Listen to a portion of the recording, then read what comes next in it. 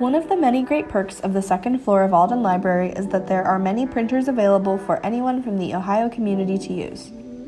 While printing is not free, it only costs a few cents and you can use Bobcat Cash. To easily add Bobcat Cash to your account, you can use this machine. It accepts credit cards, debit cards, and cash. Once you have enough Bobcat Cash, you can head over to one of the desktops available or use your own laptop to log into Ohio University's online print center to upload what you need to print. To help avoid confusion, there are instruction sheets that tell you each step of the printing process.